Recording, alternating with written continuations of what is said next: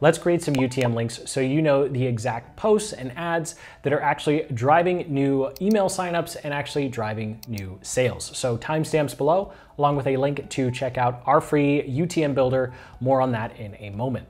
So first, let's go ahead and talk about why on earth should we go through the process of making these overly complex and really convoluted tracking links. So inside of Google Analytics, you need to use Universal, by the way, because Google Analytics 4 will not give you this information.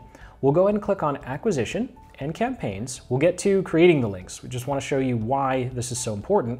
And when you click on Campaigns here, you can see over the past week, these are all of the people who've clicked a link related to our particular offers. And so you don't get this kind of information unless you set up tracking links. So if I were to click on SGA Google Ads Copywriter here, I can see that 15 of our visits came from YouTube Organic, 3 came from our blog. Now this is where it gets really cool. If we go type in ad and click on add content, all of a sudden we'll be able to see the exact YouTube videos and the exact page from our blog that people found this particular offer. And once you start setting up some advanced conversion tracking, you'll actually be able to see the revenue by video post, right? So now I know video F18, which I'll show you in a little bit here, is responsible for driving $120 in sales. Now, this is only possible because you are creating tracking links. And so now let's go ahead and talk about what the heck a UTM link is and why on earth you should make a link that looks something like this. So we'll go ahead and color code it here, and then we'll break it down by steps. So the first part of this tracking link is going to be your source. And this is where your traffic is coming from. Is it coming from YouTube? Is it coming from a blog? Is it coming from Google search? And then medium tells us how that traffic is coming to you. So for example, let's say you have some YouTube ads, right? Well, we want to know if someone came from YouTube because of an ad or someone came from YouTube because it was just an organic video post. And so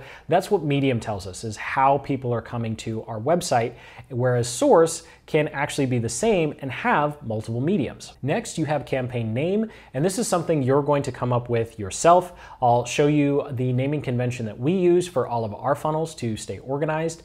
Term, this is something you're pretty much not going to use unless you're doing Google search ads, in which case Google's going to do it automatically for you. And then finally, we have arguably the most important part of this entire tracking process, and that is the ad content. And so when you type in a specific code for each one of your videos, your blog posts, your ads, that's how you can get so detailed that you know this video is driving revenue or this blog post is getting us email signups. So we'll go through exactly how to create these links. The good news is you don't need any coding experience whatsoever to use these. So now that we've seen what we can do inside of analytics, once we have these set up and the different elements, let's go ahead and jump into actually building one. So again, you can go over to Google and just search for their free UTM Builder, and you can do the exact same process. I'm going to use our free tool here because it's going to allow you to save all of your different presets for your URLs, because nothing is retroactive. So make sure you name the same thing, name things the same thing every single time. So now let's go through an actual example of promoting a page and creating a UTM link and dropping it into the description of a YouTube video. So here is the page that I want to promote. We'll just go ahead and promote the offer that we're talking about for this video. So when you click the link in the description to check out our UTM Builder, this is the exact process we went through for creating that link. So I'll come over to our free builder here, and when we come down to the bottom, you'll see that we already have a medium and campaign set up. So let's say we hadn't typed this in yet. I'll go ahead and type in UTM Builder and call it 2.0, and then I'll give it a 3-letter code.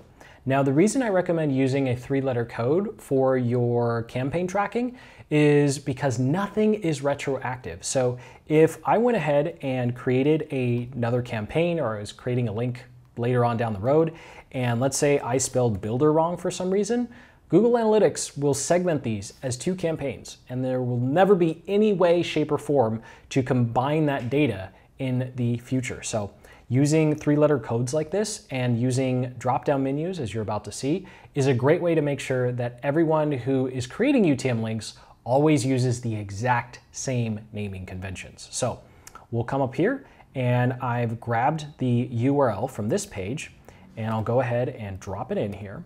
And then for the source, we're going to be sharing this on a YouTube video. Specifically, we'll create one for one of our older UTM videos here. So I'll go ahead and just select YouTube. Now in the drop-down menu, you can select whatever your source is. And of course, you can always add more sources if you wanted to. Now for our medium, this is going to be organic because we're not running any sort of ads. If we were running YouTube ads for this, then we could go ahead and say that, or maybe we're running some display remarketing ads to everyone who's shown interest in Google Analytics. But in this particular instance, we're just sharing it in a video. For the campaign name, of course, you can use whatever naming convention you want. I'm going to go ahead and just say UTM. And then for the term, we're going to go ahead and delete that. I don't like using terms.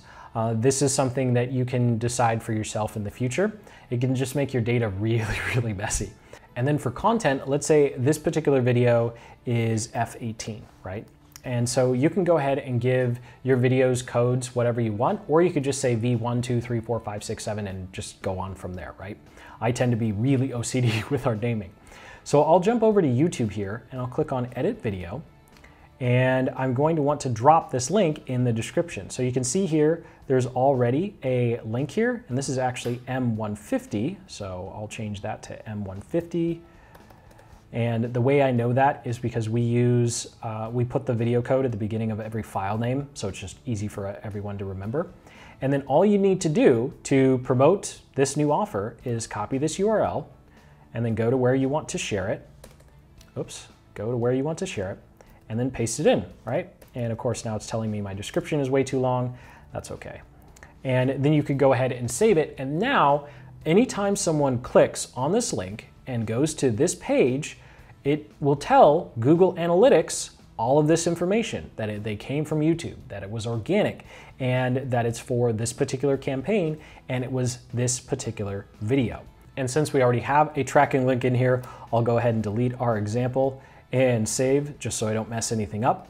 And that's all there is to it, to creating tracking links. And so now every time someone clicks that link, it tells Google Analytics that when they hit this page from that link, that they came from YouTube, that it's an organic search, that the traffic belongs to the UTM campaign or UTM Builder campaign, and then that the video that sent it was M150.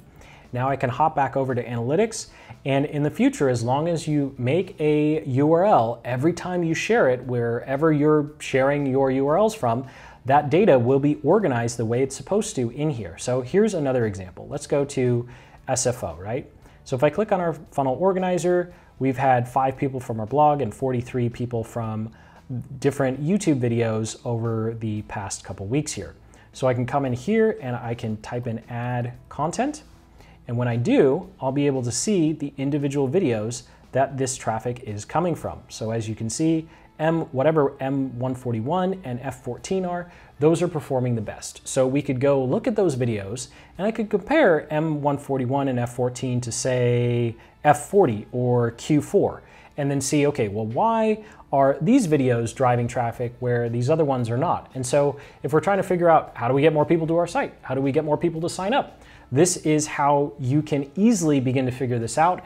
And then writing ads and creating content becomes incredibly simple and straightforward because the data tells you these are the types of videos you should make if you want more people to join your email list or if you want to make more sales. And of course, you can also change the date ranges so you can see over a longer period of time. And even if you only have a couple of clicks or a couple of views, whatever your content or ad strategy is, these add up over time. So I highly recommend going through this process and using a tool like ours or creating your own so that it's very easy for you to quickly create these links. Now, as cool as it is being able to see all this information, I totally understand the fact that it is really tedious to set all of these links up every single time you want to promote or share something. And so that's where the new tab in our UTM Builder comes in. This is the exact same kind of formula and structure we use to make sure everything that goes out from us has a tracking link installed. And because you standardize everything, no one accidentally makes a misspelling or makes something uppercase when it should have been lowercase, because Google Analytics is case sensitive as well. So inside here, you have source, medium, campaign name, and common terms and content ID. And so once you set this up for yourself, anyone who is on your team, and when they use this, they'll use the drop-down menus at the top, and this ensures that no one uses the wrong source, the wrong medium, or the wrong campaign name. So here's what we would do if we were creating this from scratch. I'd come into this tool and I'd give our funnel a 3-letter code, and I'd call the campaign UTM Builder Pro. I'd go ahead and drop in the URL. And then something else that I really like doing is having a call to action already set up. So let's say we want, and this is going to make perfect sense in a moment, and let's just say next level automation. So now what happens is when myself or someone on the team wants to promote it, all I need to do is type in DTM, and then the source would be YouTube, organic, or let's say we're sending out an email, right? So we're sending out an email, we're sending out a broadcast here. Now the term is going to be left blank because it's an email, and let's say this is going to be email 455, right? And then the formula will automatically look up what the proper URL is there. I just forgot to click false instead of true. And so if I come over here, now I can go ahead and click, and this is our properly formatted tracking link that automatically makes everything lowercase. If you are using a link shortener, something that we used to do in the past, this would tell us what to name the short link, and then also the short link formula.